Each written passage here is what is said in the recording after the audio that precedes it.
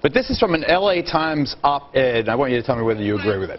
For the moment, at least, the most effective opposition to the Obama administration comes not from the Republican Party establishment, but from the talk show Tea Party right, which, if it has its way, will convert the GOP into an almost exclusively white, zealously religious, mostly Southern party. It's ridiculous because you have many African Americans who are part of the Tea Party movement.